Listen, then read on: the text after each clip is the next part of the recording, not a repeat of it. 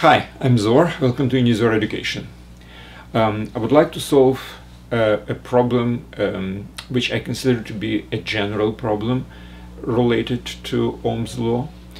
And now before, the problems which we were solving, even the tricky ones, actually had certain logical consideration, I would say, which prompt us to make the solution actually quite easy. This one is not easy, but very much straightforward, because this is a universal approach to how to calculate the circuits which I'm going to present you, which does not have any kind of a symmetry. Now this lecture is part of the course called Physics4Teens, presented on Unizor.com. There is a prerequisite course called Math4Teens on the same website, which I consider to be a mandatory as a pre-course. Okay, so let's just solve this particular problem. Now we have a circuit, so plus and minus. Here it branches into two, R and 3R. R is some kind of a number, so this is 3 times as more resistant than this one. Here I have 3R and R, and here I have 2R, and we are connected back to this. So there is no symmetry here, which we were using in a very kind of a similarly looking problem before. So we need some more general approach, and that's exactly what I'm going to explain right now, how to approach any kind of a circuit which doesn't really have inherent symmetry in it. Now the first thing which you should do, you should put some errors which basically define direction of electrical current. Well, in general, you know that this is plus, this is minus. Electrons are going from negative to positive, but the electric current by definition goes in an opposite direction. And don't ask why, it's just by definition. People determined that before they knew about electrons. So this is arrow which is supposed to be this way, and this is arrow supposed to be this way. So electrical current goes this way. Here it splits into two, so it's reasonable to put arrows in this direction. Now at the exit it goes this way, obviously, and this way, and this way. Now here we really don't know which one is stronger. I mean, we can guess, but it doesn't really matter what the reality is. What I'm suggesting you is to put any kind of a direction, and then we will actually use this particular direction depending on we will go along or against it.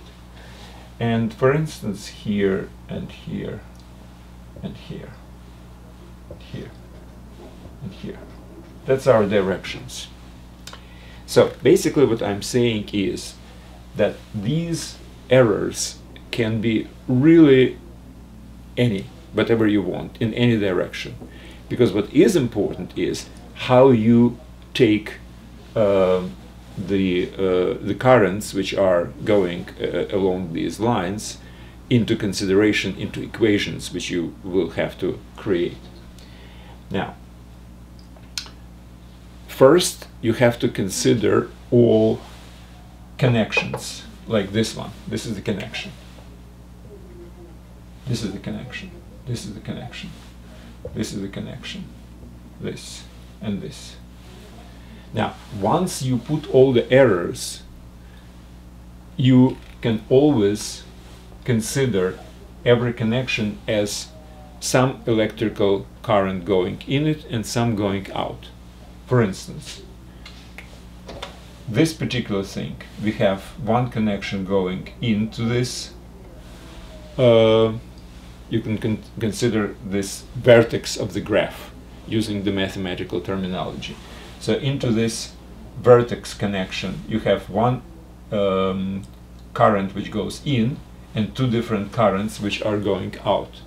So if this is I current, this is I1, this is I2, well, this is also I1 obviously, and this is also I2. Now this would be, let's say, I3, this would be I4, and this would be I5. So what you can say about this particular connection, that certain amount of electricity coming in and certain amount of electricity coming out, and therefore you can consider as a first equation this one.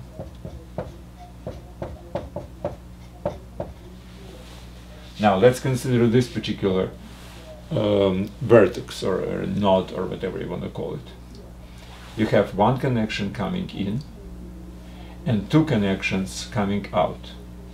So I1 equals to I3 plus I4. Right? I3 goes down, out from the node, from the vertex, and I4 goes out, but I1 goes in. Here we have I3 goes in and I2 goes in and I5 goes out, right? So we can have I2 plus I3 equals I5. Next, this, so it's 1, 2, 3, 4. So the fourth equation is I4, I5 goes in, and this is, by the way, it's the same I as here, right? This is like a one giant resistor, so it goes, whatever goes in should go out back into this. So this is I, this is I4 plus I5.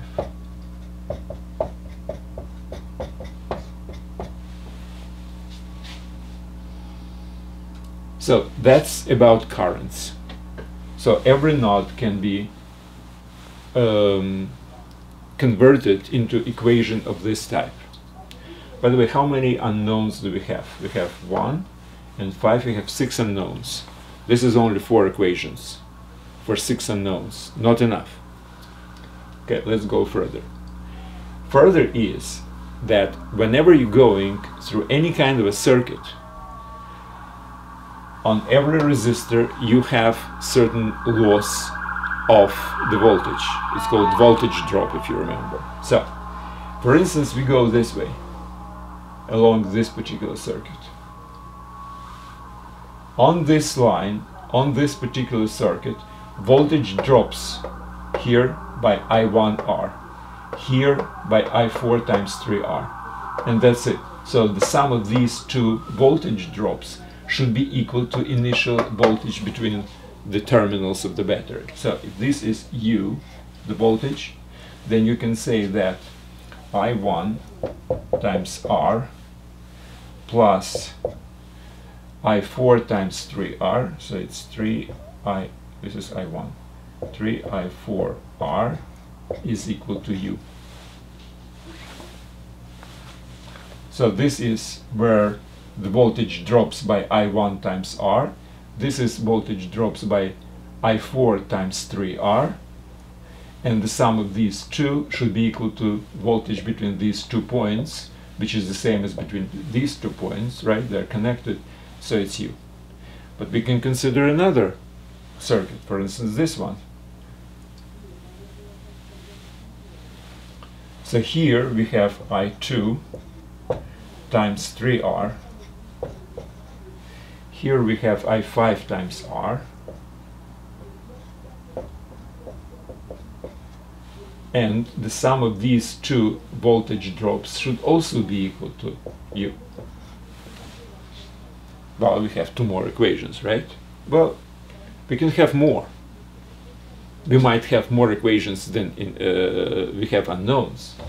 Okay, let's consider this circuit. From here we go up, and then down, and then to the right, and go this way.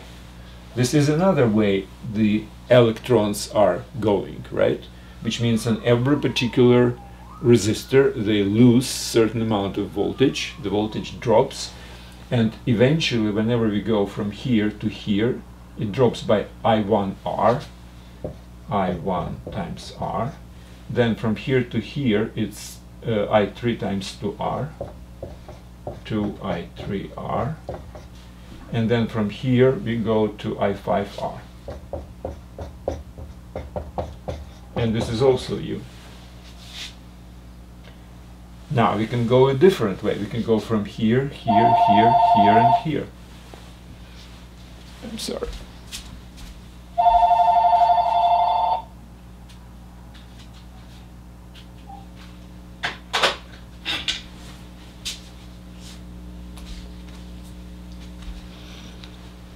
It was a spam. So we go from here to here. It's also the circuit. So let's consider what here will have some kind of a voltage drop. Here we have I2 times 3R, so it's 3I2R. Here we have I3 times 2R, but, and this is very important, remember we were putting this arrow in this particular way. We don't really know how the electricity really going through, what kind of electrons flow will be, but we have put it this way and we counted this as something which goes out from this node, for instance, right? Now we go against it, so we have to put it with a minus sign. So it's a minus 2I3R, and then plus I4, 3I4R, and it's also equal to U. So you have more equations than we have unknowns. So we have what, 4, 5, 6, 7, 8 equations. Which means what? Well, it means that our equations are somehow linearly dependent. However, just what's very important is they are linear equations. They are simple linear equations. Which means this system can be resolved in a straight way, just substitution. First you can substitute, let's say, I5 with I minus I4, put it into all other 7 equations, so you will have 7 equations with 7 variables. Then you can find I4 from others and do that, etc., etc. This is a straightforward substitution method. It's long in this case because we have 8 equations, so it's long, and I actually spent certain amount of time and put in writing all these steps, how you solve these equations, and I put it in the notes for this lecture. So I do recommend you to read the notes, and there is a complete set of equations which basically solve this problem. I would rather suggest you to do it yourself and see if you will have exactly the same answer as I did. In any case, my point was that any kind of a circuit, however complex it is, it can be solved as far as the currents and resistance of the entire thing. For instance, after you find I, you can divide U by I and you will have a resistance of the entire thing, right? So all kinds of problems like this, after you put all these equations, well, first you put the errors, and again, it's absolutely up to you. You don't really have to put it like this. You can put it any way you want, as long as whenever you are going along the circuits to calculate voltage drop, if you go along the arrow, you should use a plus. If you go against the arrow, like in this particular case, against this arrow, use the minus. That's a very, very simple thing, right? So as long as you do it correctly, you will have as many equations as necessary, and you will be able to calculate everything about this particular circuit. And that was actually my very important point about problems related to Ohm's law. By the way, I didn't specify it. It's the problems number 3. Okay, in any case, so it's very important to understand that there is a general principle how to solve the problems of that kind, how to basically make all the calculations for the circuit. As long as you have resistors and the voltage in the very, very beginning, then you can calculate all the currents and all the voltage drops and resistance of the entire circuit, etc. And this is the way how you do it. Okay, let me just repeat. Arrows number 1, every vertex or a node in and out gives you these equations, and every circuit gives you drop of the voltage. Now, by the way, there are some other circuits. You can consider this circuit, for instance.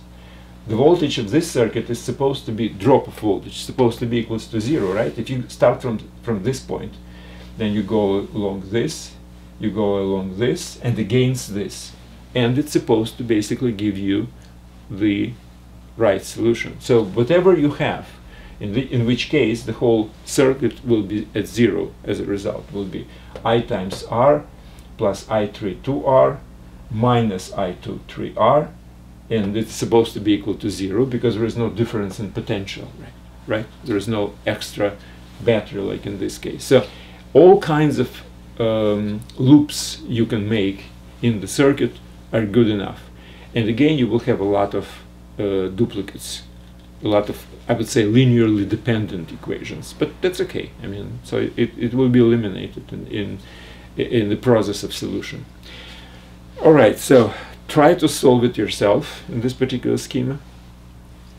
For this circuit, go to website unizor.com to this lecture and see if you will have exactly the same results as I did. I spent a lot of time actually to solve these equations, and I made a lot of errors because all this arithmetic it's really kind of cumbersome. But whatever you do up to you basically. I do suggest you to try it yourself. So thanks very much and good luck.